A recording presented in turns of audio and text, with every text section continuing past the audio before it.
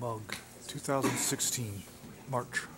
When you're running that, it's a hangout on air, right? It's not just for your emails? Okay. I was looking for the announcement, and I didn't see it. I saw a regular hangout, because it won't broadcast if you do a regular hangout. It has to be, When you join the Hangout, it won't broadcast it? right. It has to be hangout on air, and then you hit the broadcast now button. You have a broadcast now button? No. Or start broadcast. I didn't see even an option though for, I set it up as a hangout on air. does it say it somewhere? It says hangout. It usually says something. Give me a minute to see if you can find it.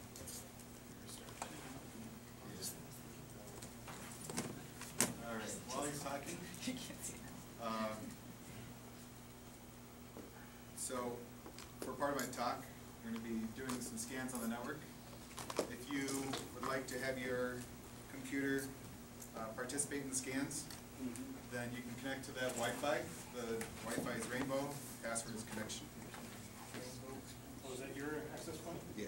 Excellent. That way you'll still be able to get out to the internet and do whatever you normally want to do. It's just that it separates it out from whoever doesn't want to participate. Separate network. Yeah. Another thing, this is for educational use only. If you do this kind of stuff, I'm gonna say it again. So for the recording, but you know, anything I show you today, if you don't do it on your own network or you don't have explicit permission to do it, it is illegal and you can go to jail and or fines and bad stuff. So we can't do anything that's not educationally related, or we're going to go to jail, or? If you follow these steps and purposely hack somebody for gain and profit, then you can go to jail. Or if somebody can construe it for being. It even looks like it was beautiful Right. for that reason. I'll tie you up in court for. Do you need help getting started, or did you figure it out? I did not. Yeah. All right, other current events, anybody? I was really surprised to see It's, this. close the one. So that Microsoft SQL is going to be mid-2017 availability. That's when it's gonna be available, Yes. mid-2017. They say that there's like a trial version available immediately. 15 months. Yeah, that is quite a ways off. Oh, wow. I don't need it anyways. Darn, I was going to set up tomorrow if it was. What if I do a free version? I should, just to have it. There was for a long time, there was rumors they were gonna release a version of Microsoft Office for Linux. But, Well, it keeps saying that, so the thing is, 2017 gives them enough time to get people thinking about it. yeah. I mean, because they are the elephant in the room as far as SQL servers, as it were. So, you know, one of the conspiratorial thoughts would be that they're announcing it to try and slow down the adoption of Postgres and MySQL Could and be, other platforms. could be, yeah. But this seems like a very different Microsoft, though, that will actually make good on that promise. I don't think that's going to be the case. I just wonder if Linux has enough desktop to warrant it as an Office type thing. I doubt it unless they can port it over to .NET. Well, and they've got their Office 365 web-based, so. Yeah, have you used that? I've not. It's, it has some interesting issues. It'd be interesting to see if they ever try porting over like WPF, even though it's got so many hooks into System 32 and how their operating system What runs. is WPF is their current, like graphical designing. Most of the applications that you use, your Office's Visual Studio and all that, is built on WPF. So that was kind of the big talk that I saw when they announced the SQL Server was coming out for Linux, because if they can get Visual Studio ported over too, that give a lot of Windows developers a lot more freedom. They were at least Visual Studio Code, which isn't, like, it's got some IntelliSense and like some JavaScript support baked in, but Visual Studio is still one of the most feature complete IDEs in the world today, so. And then they also just joined the Eclipse Foundation, which is, that's the IDE Eclipse, isn't it? Yeah.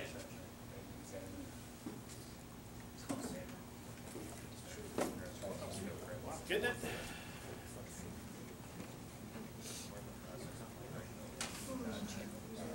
Alright, well, we could forego it for tonight.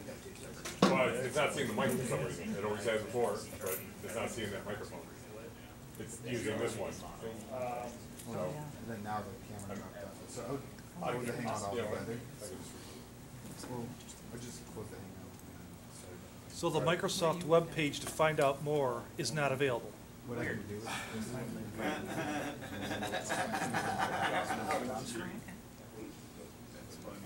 What they need to do is host it on Patch.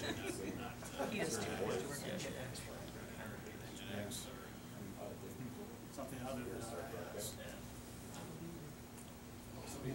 Anybody here have experience with Nginx? I think it'd be great. I'd probably. It'd be nice to have a presentation on it sometime, just to give us get our feet wet. I've not seen it. Compared to Apache, it's ridiculously easy to get set up. The virtual hosting setup is a lot simpler. So it's basically you have a site configuration, and all you have to do to put that site live is symlink it from one folder to another. It's really. I've been doing Apache for years and years and years. And it's still been. Well, even proxying with an engine is so much ridiculously easier. I use HA proxy. Yeah, and then rewrites, mock rewrite is a thing of the past. Yeah, rewriting in there it has its own quirks. and they use it. So a presentation on Nginx would be great. Even a half a presentation.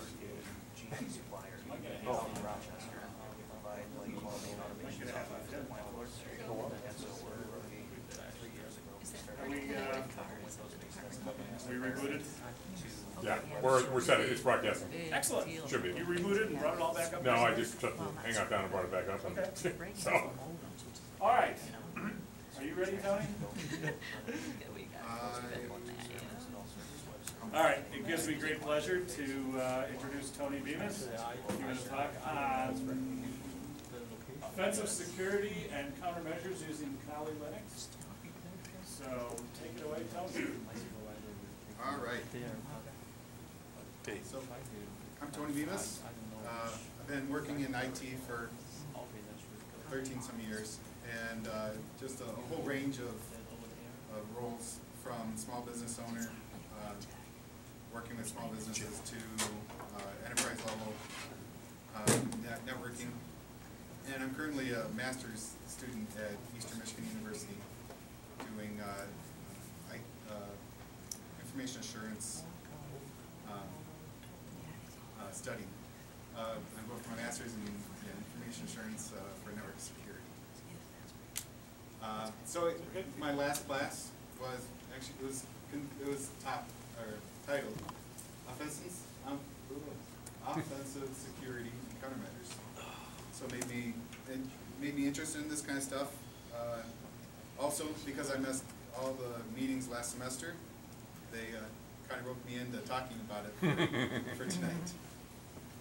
So basically, I'm going to go through and talk about what a general IT security professional has to consider, the type of attacks that are available, and how to keep yourself safe. Also, I'll show you a couple of those attacks and what you do to keep from being a target.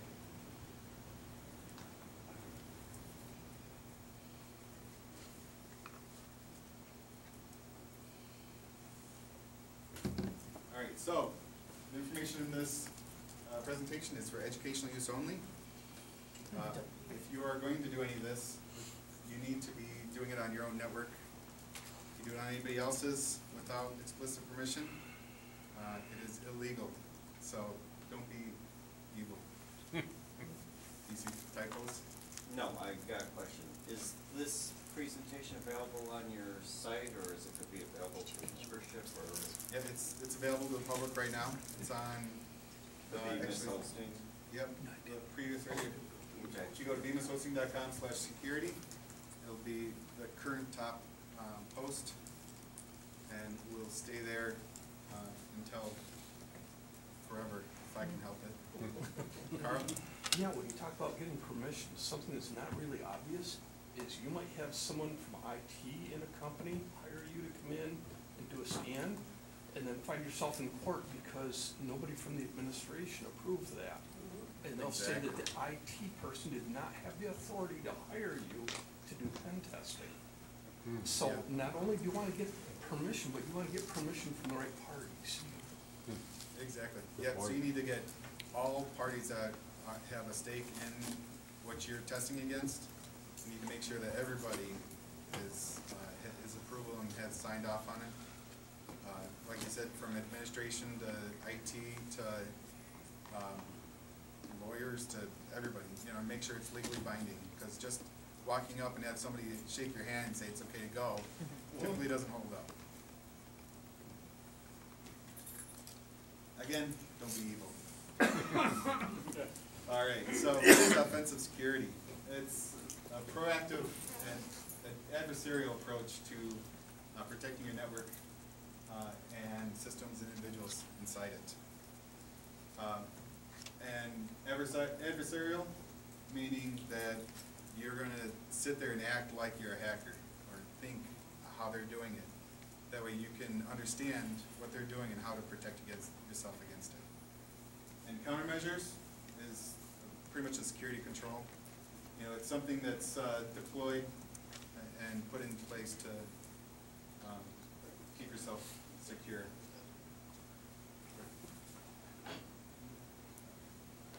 One thing that the security professionals are taught is the CIA triad. And you have to think about these three points when on anything security related. Is confidentiality, keeping things hidden from people that shouldn't be getting to it. Availability is if you have it too secure and people can't get to it, then what's the point? And integrity is making sure that it's accurate and complete, all the data in the systems that you're working with. So that's where a lot of people say, well, why don't you just make it secure and nobody can get into it? Well, you can unplug it from the network, but then nobody can get into it. So that's not really a feasible option.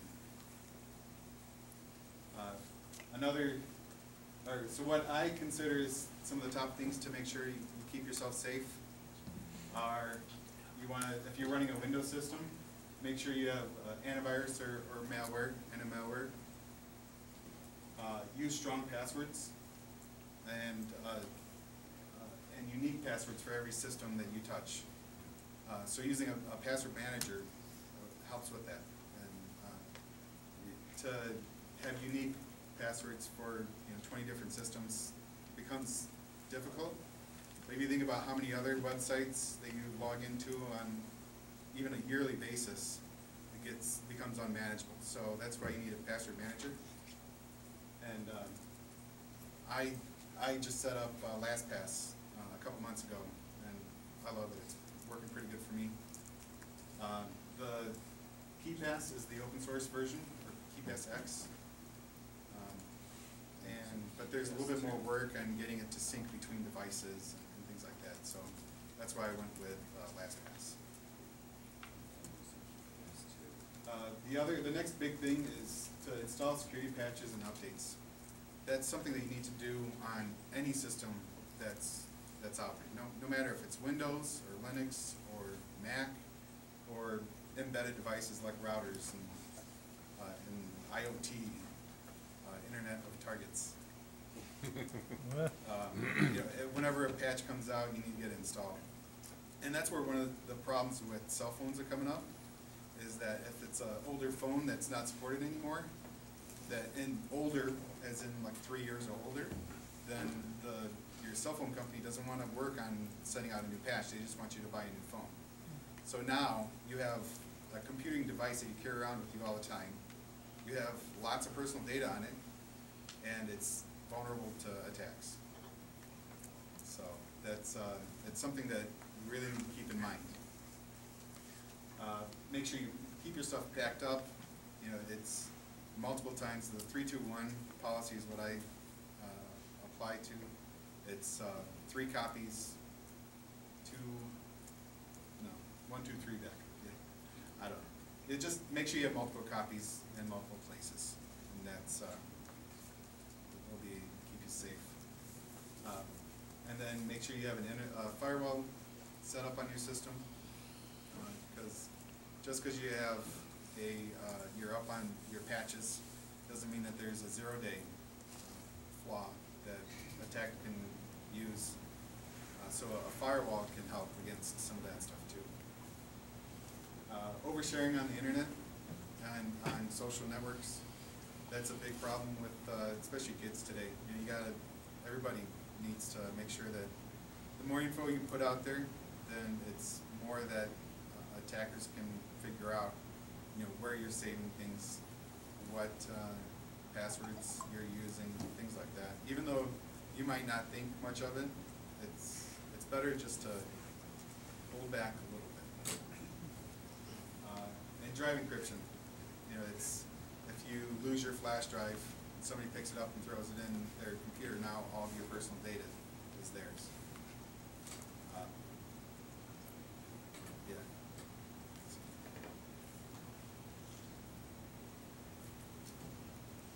So, Kali Linux is one of the most popular offensive security or advanced penetration systems for Linux distros. The reason they're really good is because there's over 600 tools that are available within Kali. If you haven't heard of it, you know, it's been around a few years, named as Kali, but even before that it was called Backtrack Linux. And that's been the distro of choice for a long time too, for this stuff. Recently they moved on to Debian-based with GNOME 3 is the latest version, 2.0 point something. And now they support ARM devices, so you can run it on your Raspberry Pi or other small embedded devices. So you can see here is a screenshot of it, and there's a set of tools coming along down here. There's a list of 13 items, and under each one of those are just tools on top of tools on top of tools. So it's more than what the average person can just go through and figure out what they all do, let alone use them. So today I'm just going to cover a couple of them. And then, you know, YouTube is a good source for figuring out how a lot of these tools work. So you type in the tool and Kali, and it'll bring up somebody else that's demonstrating how to use it.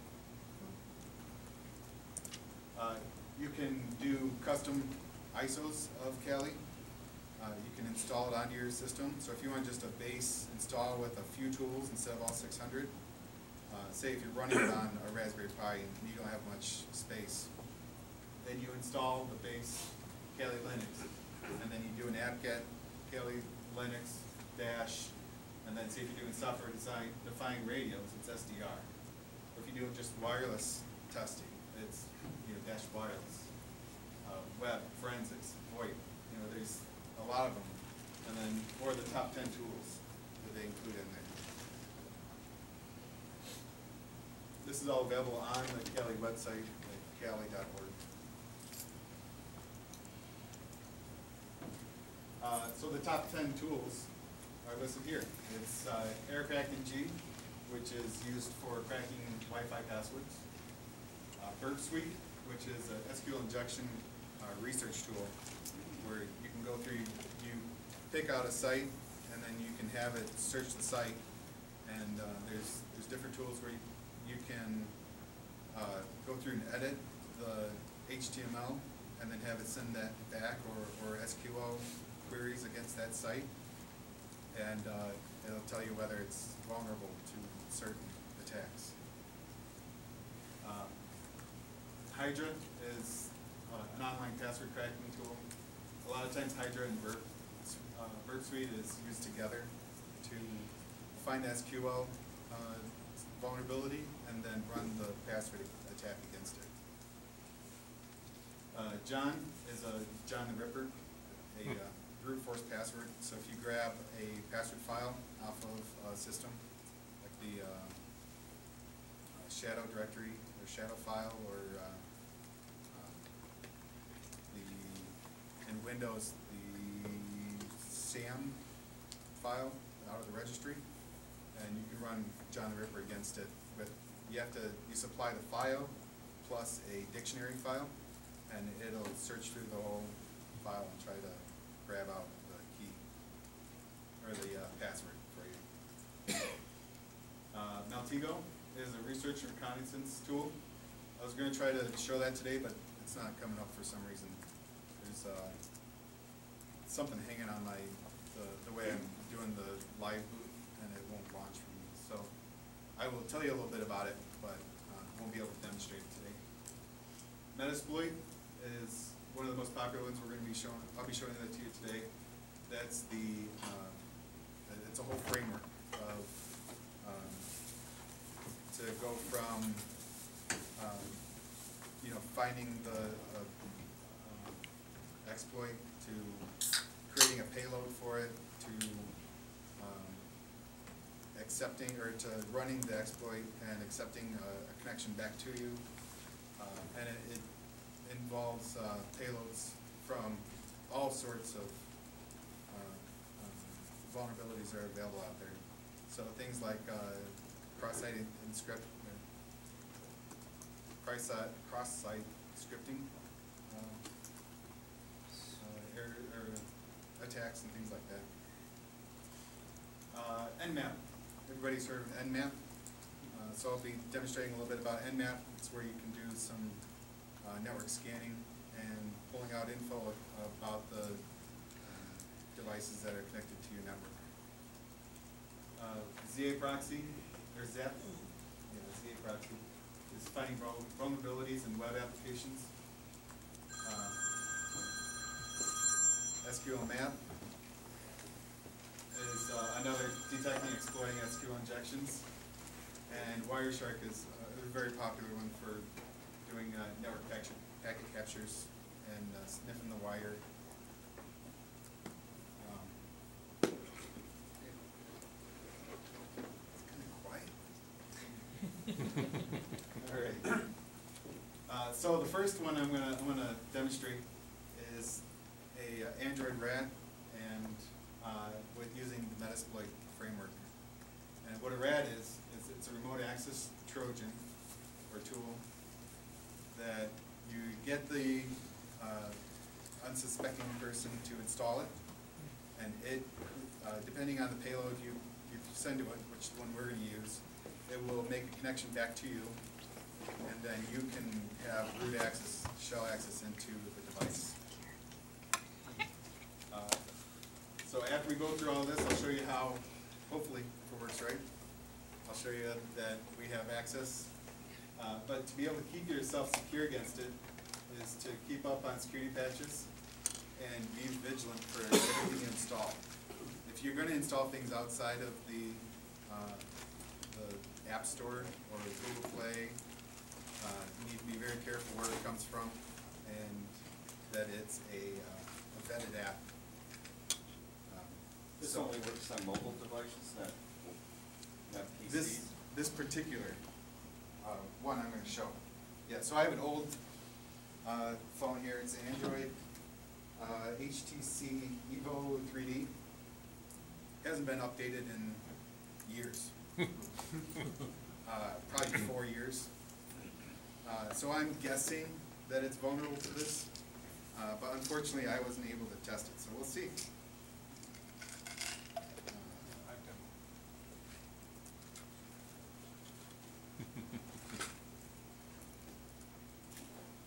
You said it relies upon having someone like trick you into installing an app, though, or this one that I'm gonna show you, you have to get somebody to install the APK file. So there's a few things that have to be in place. The person has to turn on installing things outside of the App Store. You have to send it to them, convince them that it's something they need to install. Usually social engineering is needed for this. And so you can send it either via an email and have them click on it and open up and install it. You know, tell them that it's a new screensaver or a flashlight app they need to install. You know, or you can post it on a website somewhere, you know, to get random people to try to click on it and run it.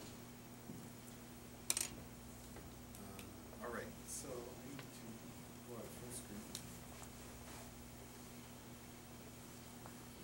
I will pull this over so you guys can see. So I'm running Kali in a VM, and let me bring up my notes on this side. All right. So the first thing you need to do is make sure you know what your IP address is, because the attack will call back to you to give you access. So we know it's 192.168.5.103. And let's start. So MSF is Metasploit Framework Venom. If you're on a private network, is there certain ports that this app can use to set up port forwarding so that it calls back your particular machine? Yes, exactly. As I'll show you, or you may have seen in the previous, there is a port selection that you put in there. And so you specify where it's coming back to. And that's where you can open up your firewall ports and have just that one port come in. So anybody that's running, or that becomes a victim, then will be connecting back to you.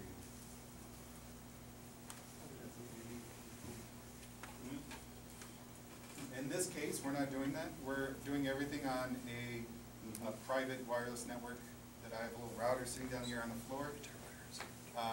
So that's why I'm using my internal private address.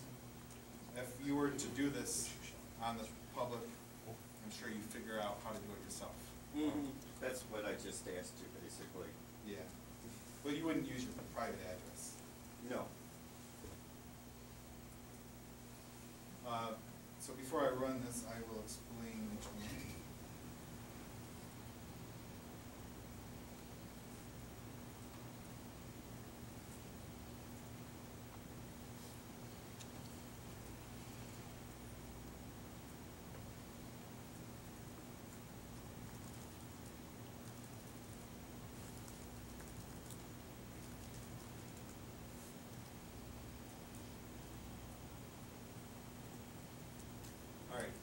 So he's saying run the Metasploit Venom tool. -P is for the payload, which is Android Interpreter Reverse TCP. This is the payload that will create a TCP connection back to you. So you're telling it the local host is my IP address, you know, where to come back to. The local port, which this is what you're asking about, what port to use. I'm using 4444, and we're going to pipe that into the APK file. So you're building a package to be installed on somebody's Android phone. Exactly. And it contains the phone home address and port. Yep. Okay, and then you're gonna go install that on your phone. Exactly. Yeah, I'm gonna change hats from the attacker to the unsuspecting victim. Oh, I mistyped some. Are you missing the R from Yeah. the interpreter? I thought it was Meter Peter.